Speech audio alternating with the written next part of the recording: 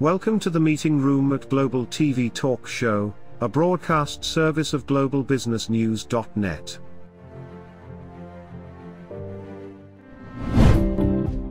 This episode from the meeting room of Global TV Talk Show is brought to you by The Bridge School, the accredited international online private school of choice, at bridgek12.org. Porch Light Rental and Destination Services. Reduce your renter lump sum or managed relocation costs. Visit them at porchlightrental.com. And by airs.com. With our full range of services, we can help design and manage your international relocation. Find us at airs.com. Primestone Partners, featuring corporate, government, and developer housing solutions, as well as senior-level advisory services. Find them at primestonepartners.com.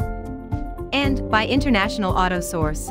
We are the vehicle experts for expats, featuring all major brands of automobiles with flexible solutions and financing. On the web at intlauto.com. Become a global player in your field. Cross Culture to Go provides virtual support for your global business and career success. We can help you thrive in 140 plus countries and markets. On the web at crossculturetogo.com. This is Ed Cohen in San Diego, and you're on Global TV Talk Show. Our special guests today are from New York and Chicago. Diane Diresta is from New York. She's a certified public speaker, CSP, and she's also author of a couple of books. One is called, what is that called? Give the Finger to Somebody, or what? Give Fear the Finger. Give Fear the Finger. Okay, we'll get into that. And your newest book is what? Knockout Presentations, How to Deliver Your Message with Power, Punch, and Pizzazz. Great. Okay, in just a minute or so, we're going to show that book cover, and maybe even both of them. And my co-host today and advisor and dear friend, Diane Devitt, thank you. You're in Chicago now, right? I'm in Chicago, Ed, but I'll always be a New York girl. That's great. Well, I'm from Boston, and, you know, even though I've been in California since 1980, it's, you know, I still park the car and have it. Yeah. So, yeah. So Diane, you have a new book coming out with others in it, and we're going to show that book cover in just a minute. But what is the title of that book? The title of the new book is Called to Lead. It's Success Strategies for Women. Yeah. You mean like a biblical calling to lead? How about an intuitive calling to lead? Mm-hmm. And the book was uniquely designed where I'm one of 17 authors. We each have a chapter, and each chapter focuses on a different type of leadership, from mindfulness to visionary to remote leadership. You know, I happen to be focusing on creative leadership.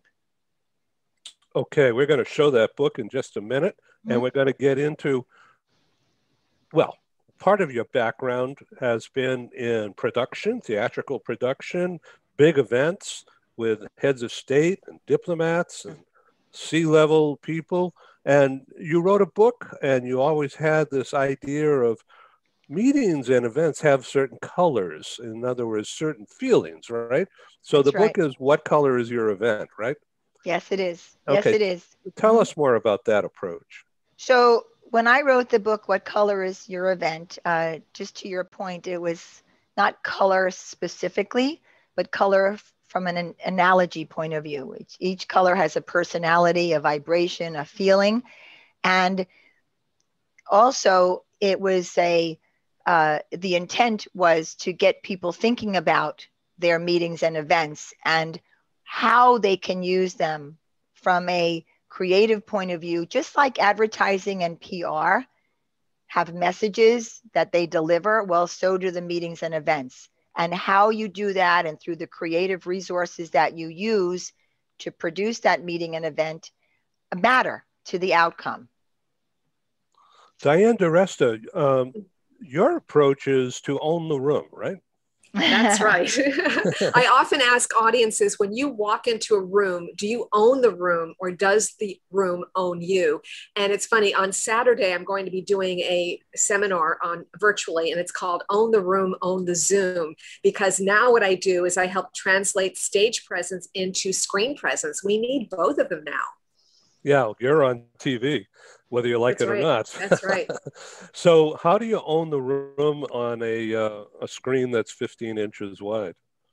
Well, I often work with people on two levels. It's mindset and skill set. So the first thing is you've got to set your mind right. We've got to work with confidence. We've got to look at what's your limiting belief and change that around. And once you've got the right mindset, I'm important, I belong here, I have value to convey, then the next step is you need to know all of the techniques in showing up on a screen. So for example, when people convey presence, one of the things that you need to do is you need to make an eye connection. And most people have difficulty with that. And so I explain the difference between when you're in the room and the way you own the room with your eyes is you're looking at key people. Now notice what happens in a room. This is great because I'm inclusive, but I look scattered on a screen. So when you are on screen, you are a broadcaster. And I tell people that you have to think of this as a media interview. So you're looking directly at the lens. And this is a big challenge for people because, as you know, I'm looking at you, but I can't see you. You're down here. So what I often do is when I'm speaking, I'm looking directly at the lens because I want that eye connection. But then when you talk, I'm looking down because I want to see the nonverbals. So I show people all of these skills about presence to bring up their power. I work with people to help them show up powerfully so that they're confident, clear, and influential. And you can do that in the room or on the Zoom.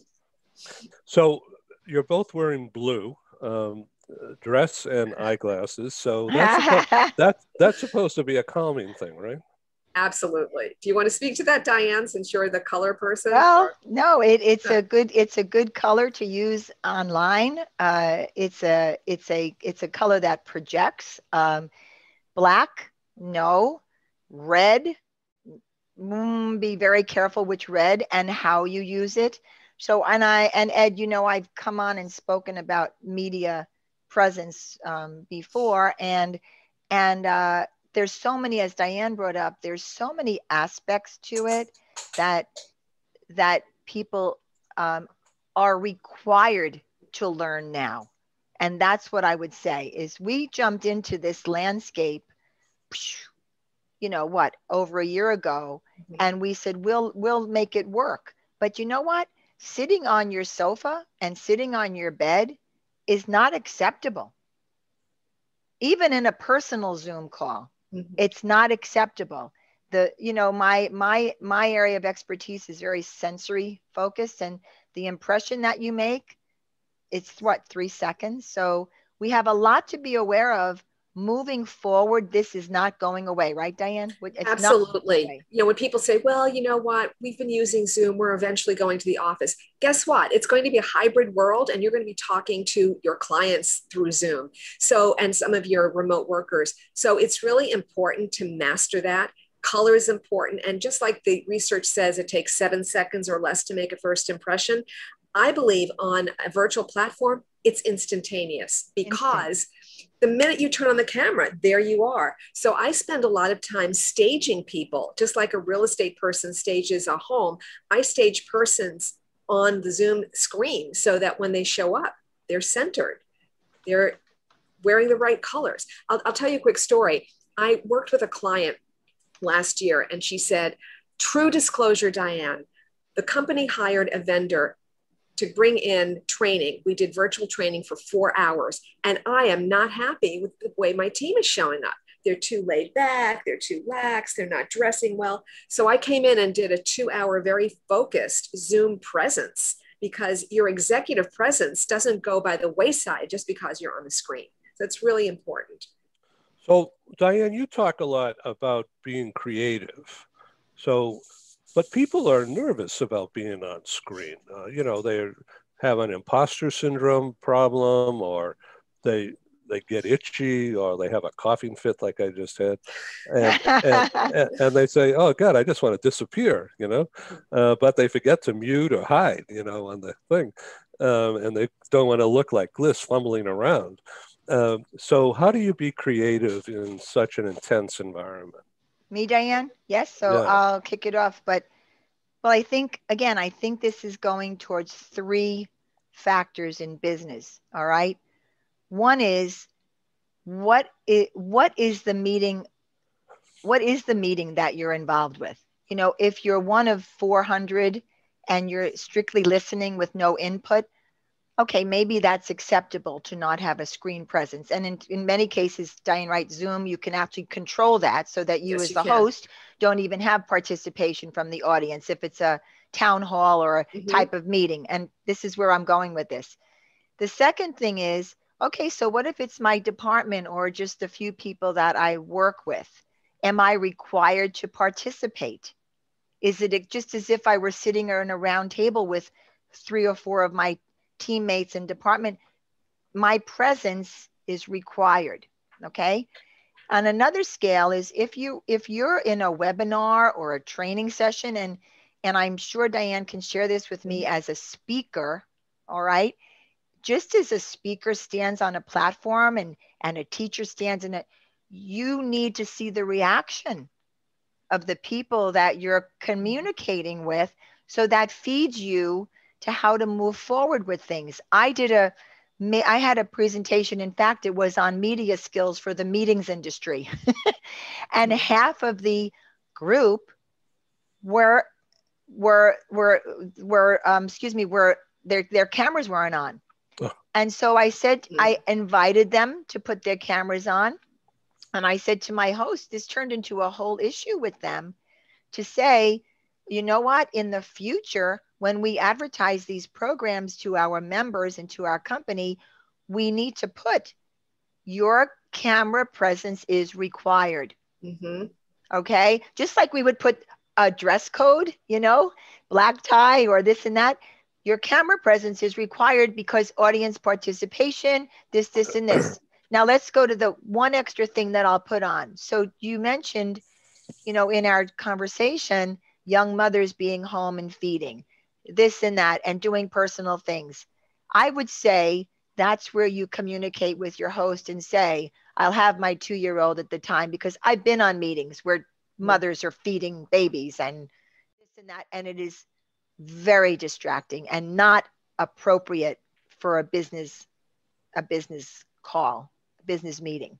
Yeah, right? it is a conflict. So Diane, Devitt, you also have 10 action steps.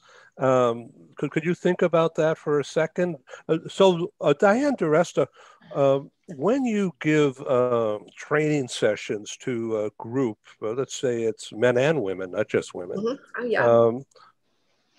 do you act differently if it's a mixed group rather than all women? I would say this, the audiences are different and there are some gender differences. I find that when it's all women, it gets a little bit more personal. And there are certain things that we'll talk about that would not be discussed with men, more on the makeup side, or even the issues of children and distractions and that kind of thing. But for the most part, the content is the same. People have the same needs. And it's really important that people show up. And so to Diane's point, if there's a woman that has a 2-year-old, that's a person who should have their video off and still attend the meeting. But that would be with prior knowledge. So yeah, there are some differences. Let me tell you a little bit of some of the female presentation issues I've seen. One of the things that is more typical of women is the head tilt. Now, this is not, seriously, this is not a good, powerful posture. Yes, it shows you're listening, but what anthropologists tell us is that when an animal surrenders in the wild, they expose their neck. So when you do this subliminally, your audience is picking up on weakness.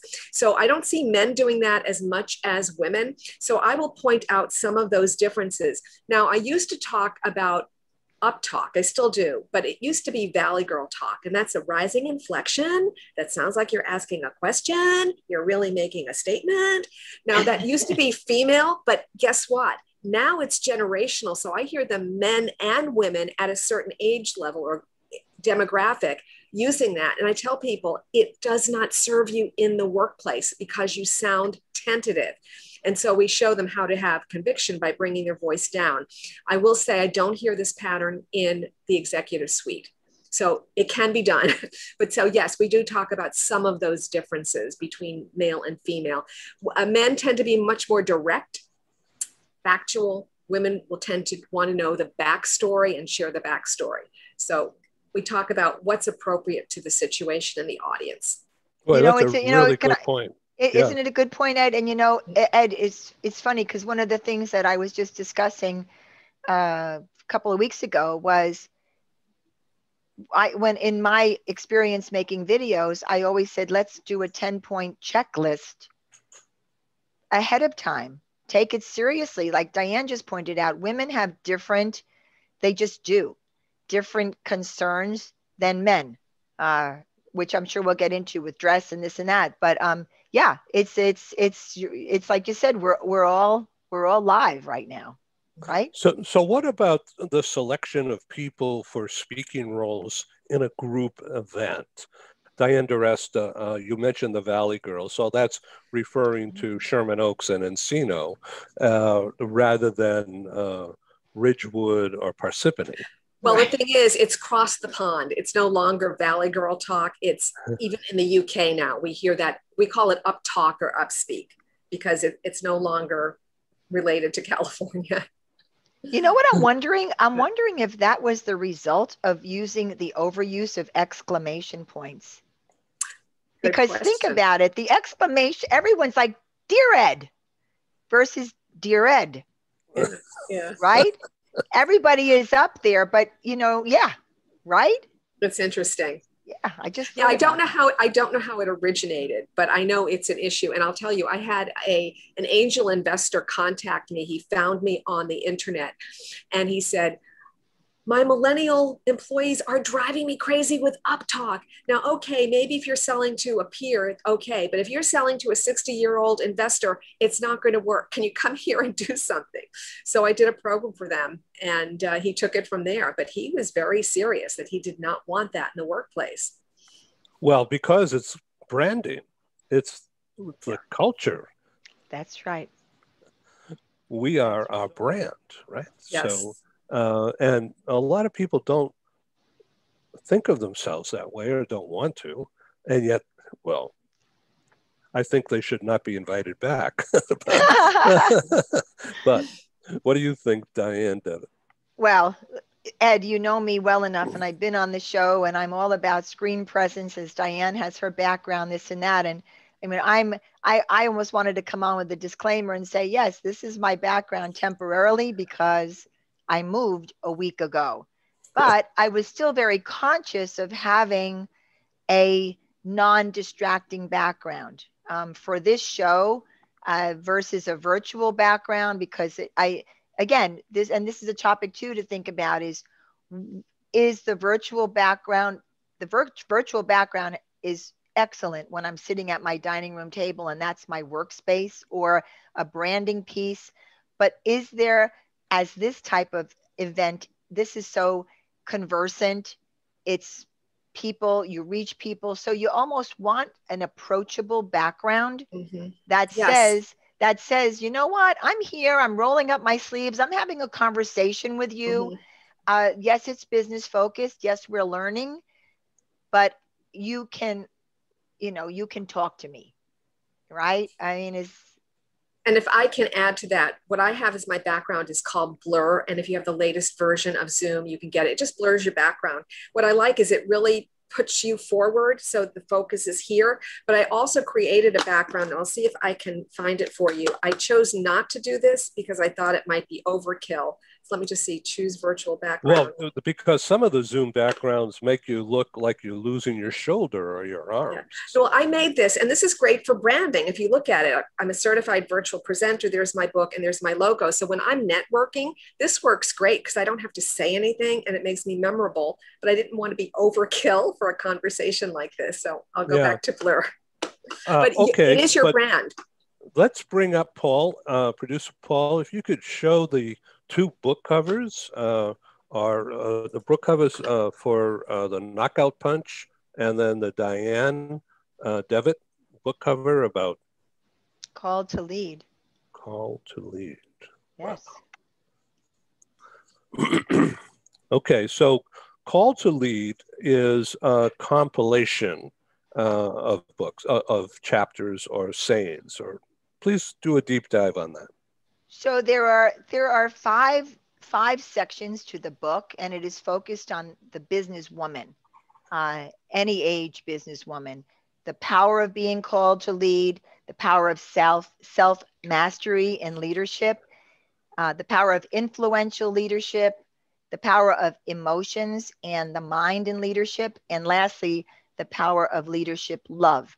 So out of those 5 segments, there are 3 to 4 chapters that are reflective of different women who contributed to their specific niche.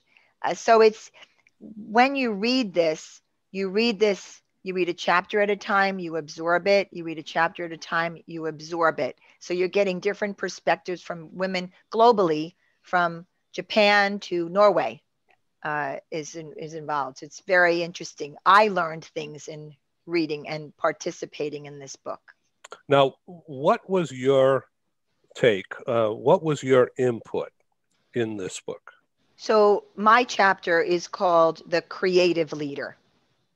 And you'll have an introduction of your background. You have advice for her, the section, and under the advice for her, I don't want to give the whole thing away, but basically start the chapter with the best advice that I ever received was not to give advice unless you're asked. Wow. Yeah, like butt out. Huh? You know, nobody wants to hear that. So anyway, but then there are 10 action tips, and I, just to mention a few is with leadership, and when you have a department and a team and a company, do you recognize leadership as an innate skill for everyone? I often say the most creative person in my life is my accountant. Doesn't have to be out there in pink hair, but do you recognize that creativity at its core is coming up with solutions and answers and problem solving and which is what we're all involved with now, right, Ed? I mean, the whole world wants to figure out how to do what's next that's going to be best for them. So how to reinvent, right? How to reinvent. And that's what I'm focusing my consulting time in, is working with groups and facilitating that.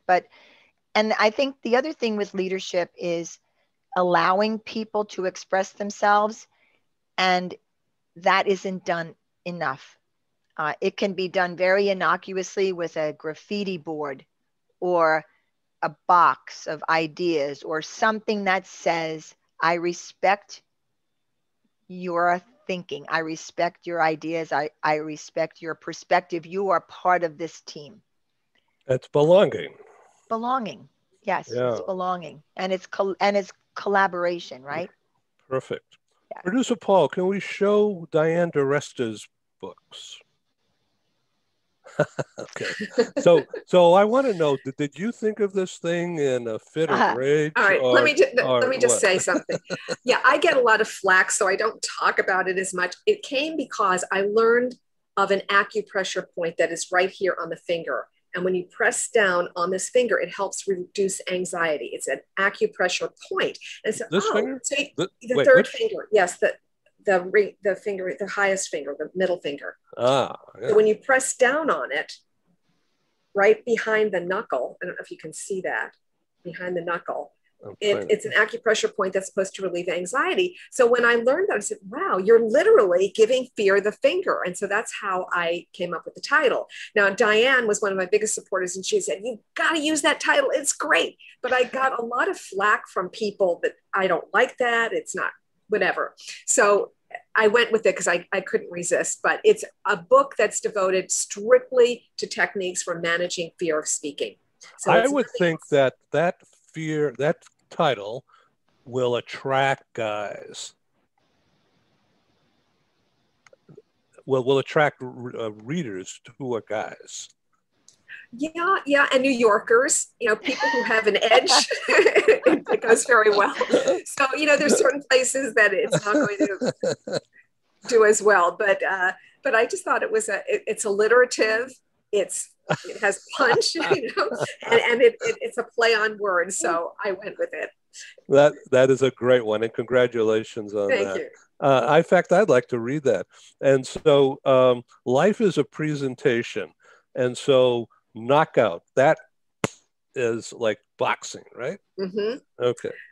My publisher originally came up with that title, and it's become my brand for a number of years. And what's different about this book is I wrote it as a seminar in a book. So what that means is it's the next best thing to having me there. If you can't work with me, either in a group or from a stage or one-on-one, then you can read this book and you're going to get a lot of good information. In fact, I've gotten feedback, colleges have used it, and they said, your book by far was a standout because there's no theory in it. It's not fluff. It gives you the real tools, and there are checklists and do's and don'ts and exercises. So it's mapped out to start with delivery, Q&A, how to organize a talk. I have 2 chapters on structure. I have a chapter on listening, which is unusual. People don't relate listening to speaking, but it really is the other side of speaking. I have a chapter on analyzing an audience. I find that that's the weakest part when I work with people. We don't spend enough time doing that deep dive and that listener profile. I have a section on setting the stage and setting expectations and the kind of thing that Diane would think about when you're setting up a meeting. So there are a lot of interesting things that people learn from the book. It's very practical. So Diane, this is a little off the wall here, but Biden and Putin are going to meet in Geneva and talk about a knockout meeting. But so what color would that meeting be? Oh, I think that would be red. It would be red and black. You're the color expert, Diane. What would you say? Well, I would definitely go with red, but I'd rather say white and no color and let them all both bring their own, right? So that'd be good. Well, white is interesting. Red is a little confrontational, even though it's a power color. I would, if I had to choose, I'd say I'd go with a green, which is more, green is communication. Mm-hmm. And blue, green and blue is blue is more communication. Blue is trust. It's conservative.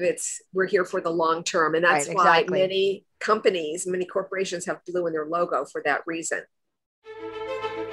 We interrupt this broadcast to bring you a timely announcement. Hi, I'm Sergey Gorbatov. I'm Angela Lane. Together we're researchers, writers and practitioners in the field of human resources. And we've also been multi-country, multi-assignment career expats. We owe our professional development and growth to a very large extent to the international assignment opportunities that we have had. But in a world where distributed work may become the norm, we also want to understand what will happen to the nature, duration, and purpose of international assignments.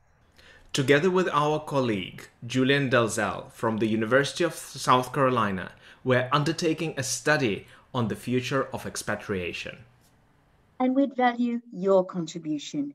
You can participate in this important study by completing a simple 10-minute questionnaire. Access the questionnaire by typing in your browser tinyurl.com/expert study. That's tinyurl.com/expert study. You can also find the link here on Ed's website next to this video. Thank you for joining us in this study. In return for your contribution, we'll provide you with a copy of our research. And of course, you'll be invited to an exclusive webinar hosted by Ed, where we will share our findings right here on Global Business News. And so please go to tinyurl.com/expat study. Take the survey so that we can better understand the future of expatriation.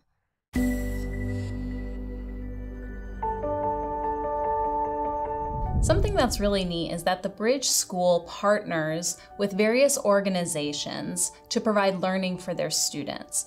For example, we partner with a major ballet company, and we are able to enroll several of their students into our school. So now not only is the student able to participate in a school and have a seamless transition while they're very active in their ballet career, but now they have other dancers that are with them that are doing some of the same courses. So it's almost becoming a camaraderie where they're taking similar courses, they're working together on their ballet, and really being able to form this great partnership with these organizations to provide a needed service. A lot of times there are student athletes who will spend hours and hours at the gym or at the basketball courts, wherever it is. And if they're attending a traditional school, they're in school from 8 to 3. They get a quick snack, and then they're at the gym for 3 to 4 hours in the evening. Coming to us and having that partnership, they're able to break that up throughout the day. They can have a morning practice, get some schooling in, have an afternoon practice, finish their schooling in the evening. So there's that flexibility. And additionally, if there are tournaments or performances, it's fantastic because if there's a week where they have shows straight through, they can take that week off of learning and then pick back up when they're done. So it offers this great flexibility. And for the program owners of these sports leagues, it is a win-win situation for them because they see this need. They see this need that their students need to make sure that they are obtaining the grades necessary to be successful adults in our country and in other countries. But it provides them an environment where they can be successful at both.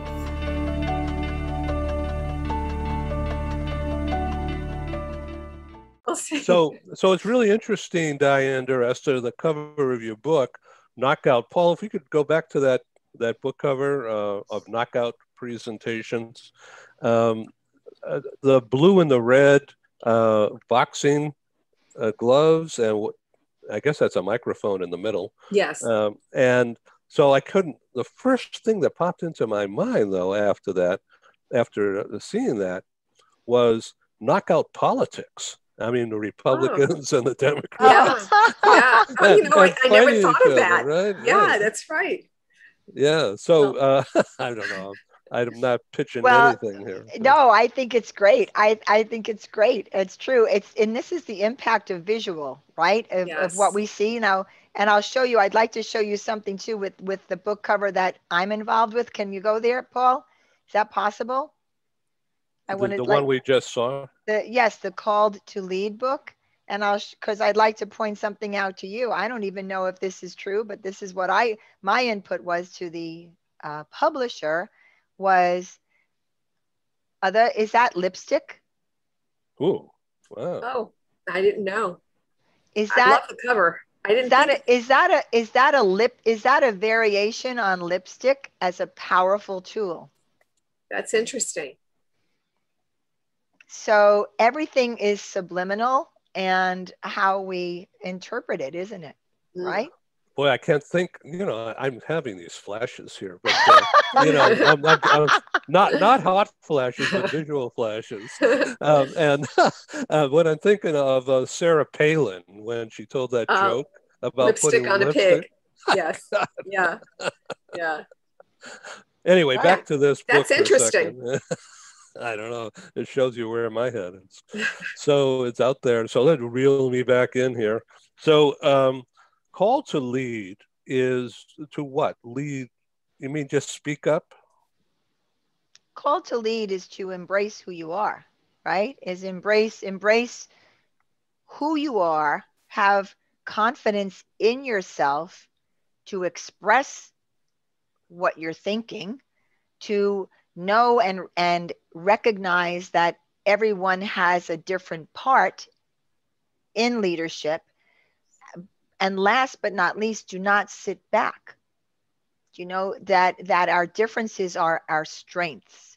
And when you recognize who you are and what you bring to a team, that actually helps develop that team so that you can all work together.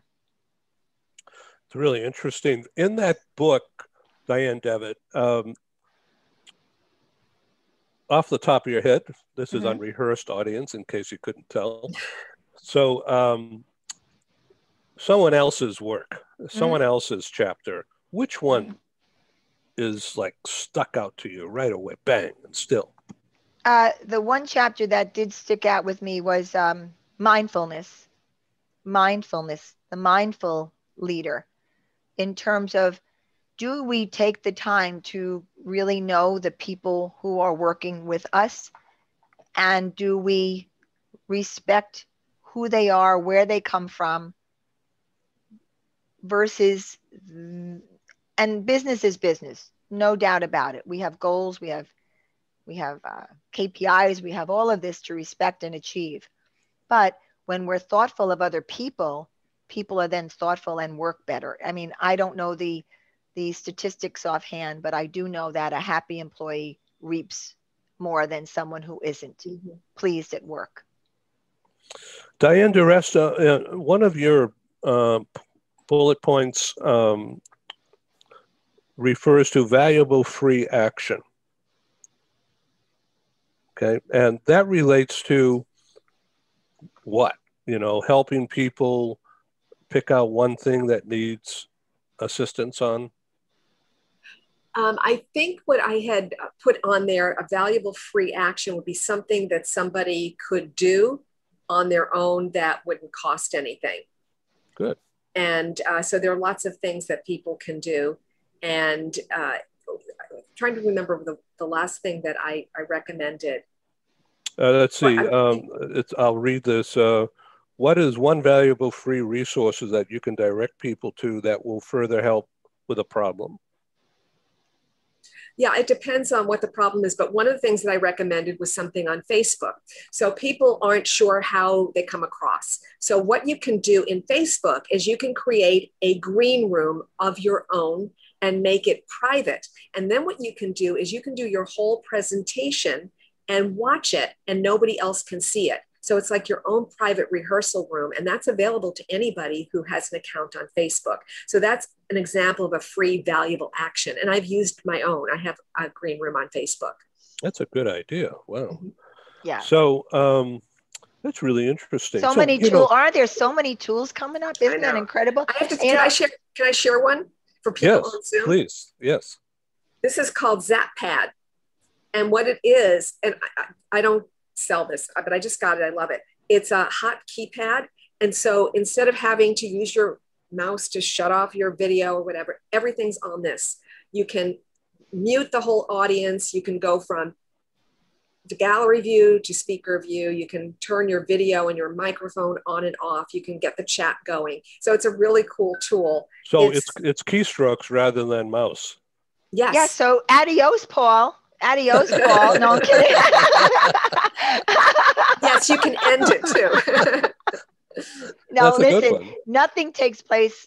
And I'm going to say this. I mean, look, there's different topics we're talking about. Nothing takes the place of a live producer to manage a broadcast, edit it, and take it. But for the day-to-day meetings that we have in our lives, the tools are only going to get more and more amazing. But Diane, I have to say this to you. Like, one of the things when I first met Diane Diresta, and she's an expert in this area, is gestures and how a gesture, especially on the screen, can distract people if I'm using my hands all the time. And Ed, we've spoken about this, but Diane she's the model.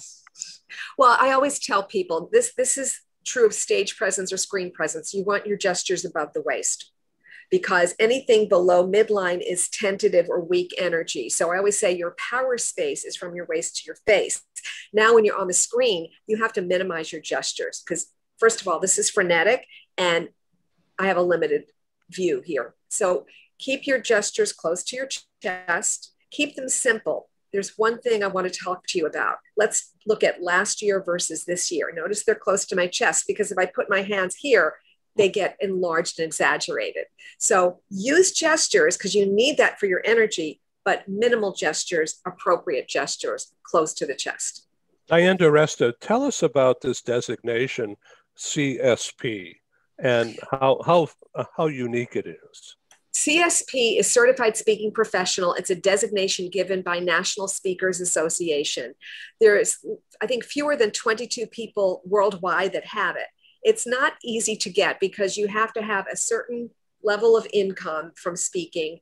Then you have to present, you have to record all of your presentations over, I believe, a 10-year period. So it is so time consuming. Where it was, how many, what was the name of it, what did you get paid? Then you have to contact, I don't know if it was six or 10 clients, and they had to fill out a survey on you and evaluate you.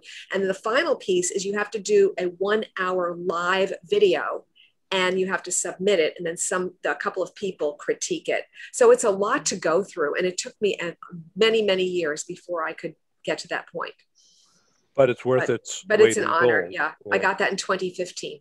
Well, you know what too, Ed, is I think professional planners, professional communication, production people understand the speaker's role. I mean, this is a whole different topic, but I don't know that people really understand what Diane just described and what is entailed in these accreditations. It's a lot of work. It's a lot of work. It takes time. Okay. Our friend in Monaco, Christine Morlaix, is a CSP, and I think she was the first woman to win that in France. Wow. Yeah, and she and I are producing Global Voices for Change on June 25, a global telecon, and I hope you both can be involved in that. Diane Diresta, one thing, we've talked about a number of things here. One thing that you will tell the audience that they could use this afternoon or tomorrow in their next Zoom talk about how to do it better. There's one thing. One thing that would help their Zoom, I would say commit to being present. A lot of people are not present. They're on their phones, they're taking notes. Be totally present and then take breaks, because if you don't do that and you sit too long, you're really going to be zoomed out and very fatigued. And then practice the eye contact, because that's one of the hardest things. Practice looking just at the lens, and the more that you practice that, the more natural it's going to be. So those are some of the things that I would work with on Zoom. And the main thing is you need to engage people. The talking head is dead.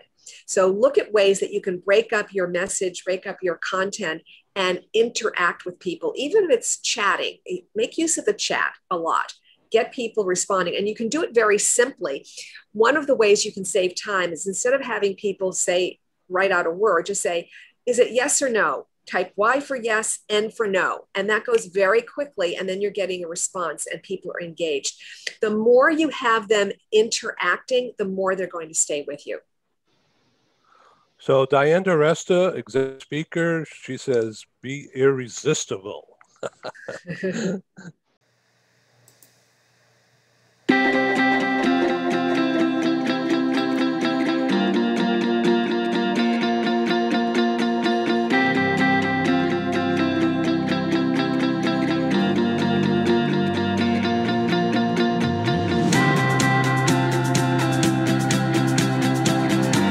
If you don't speak up, what happens is you can become invisible in an organization.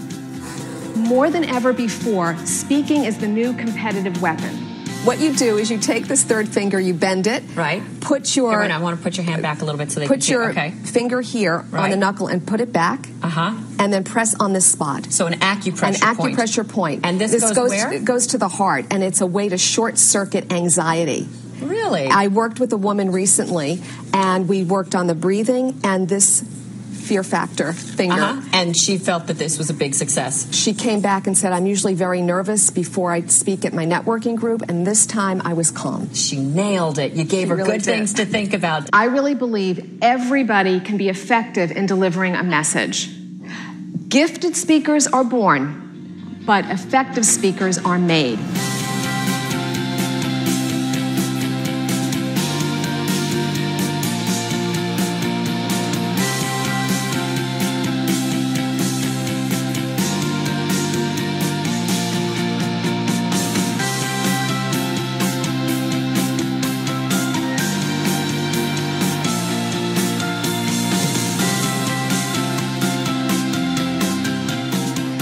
Would everybody stand for a moment? You know you need to work off those cookies. Okay.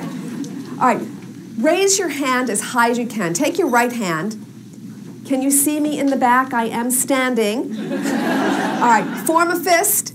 All together, touch your chin. This is your chin. For those of you, be honest now. For those of you who did this, why? You saw me do it. Am I that powerful? What this demonstrates is this. Whenever there's a disconnect, people will believe the visual over the words. In other words, people literally will discount what you just said in order to believe what they see. They will discount what they hear in order to believe what they see. That is the power of the visual. I've known Diane Diresta for about 10 years, and we've worked on several projects together. I've referred her as a writer and a speaker and a consultant to several of my corporate clients. And when people work with Diane, they love her. She's terrific, and I highly recommend you considering Diane Diresta for all your communications projects. So, Diane, Devitt, are you back inside the classroom at NYU? As of the fall, we will be. That's the goal with NYU. It's not 100% official, but I think it's where the school is going and aiming toward. Mm-hmm. Yeah. So what do you think your lesson plan number one will be? Well, I'm most likely be teaching a hybrid class, number one. Number two is, and I've been working with my students on this over the past year, is they've learned and they've had a jump start on everything virtual and technical, and they're so comfortable now because I do teach them screen presence and the power of the virtual meeting. But now they have to jump in and meet real people. The expression IRL, in real life, is now trending, and so I think it's going to be interesting throwing them into a situation where they have to work with real people. Now, real life means face to face. Face to face, right? And not this way. Not this way. This is virtual, right? And I just say this too, is I wanted to add to Diane's perspective on this, Ed, because I think it's a big thing from a production point of view. Is be mindful of your lighting, be mindful of your sound. That means you can't go on Zoom a minute before a meeting starts and expect everything to work. You really need to take time to prepare it, to go on, to see what your presence is like, to see what the lighting is like. I mean, I'm very conscious today because I'm in a temporary setting of the glare on my glasses. Right. Try to keep that minimal, and I hope it's been minimal. Yeah. Yes. But the thing is, but again, it's awkward for the person who is not used to it. But I had to think about that. So yes. So students, I've been teaching students this because I feel with students they need to know right from the get-go the importance of their presence. Diane Diresta, could you summarize what you want the audience to take away?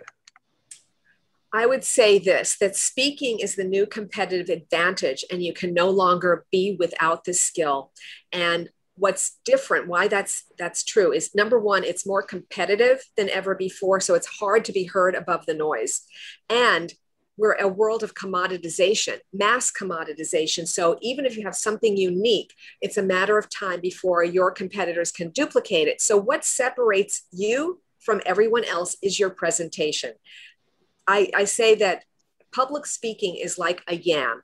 Know yourself, know your audience, know your message. Keep it simple, and everybody can do this. I'll leave you with this. Gifted speakers are born, but effective speakers are made. I'd say go out and give a knockout presentation. That's wonderful. Thank you very much for being our guest. Thank Diane you. Diresta, please come back on to Global TV Talk Show. And Diane, Devitt, it's been a delight. I wish you the best with your new book. Thank you. And the group of mastermind women. Thank you. And, you know, perhaps we could do a dedicated program this summer with people from that group. Consider it done. And I just leave people with this too, is with your creative thinking. Remember, you can be too creative, whether online or off. So. Cool. Yeah. So what does that mean though? What does that mean is Yeah. sometimes people think creativity is pink squiggles and yeah. wearing something outlandish or expressive, but it could be distracting. Well, this is great. And are you going to go back to producing big events? I'm actually launching something in the fall, which we will speak about in future shows. I'm excited about. Good. And I'm continuing, to do my creativity workshops. And so it's all good. We have to meet the demands of what the market needs now, don't we, Ed? Yeah, right now. And right now, people are frenetic. I mean, there's economic boom going on here in Southern California, and everything is just like alive, like, whoa. And 30, 40 days ago, boy, it was not. Yes. So yeah. it's all good. And I think we have to owe that to the vaccines. It's a miracle that they're working. So that's great. Let's be well and happy and prosperous. Thanks for being on Global TV Talk Show. Thank Appreciate you. it. Thank you. Bye, Ed. Bye, Diane. Bye, Diane. Great Thank to you, see Paul. you. Bye. Thanks, Paul. All right. Thank you for joining us in the meeting room at Global TV Talk Show. Have a wonderful day, and stay safe.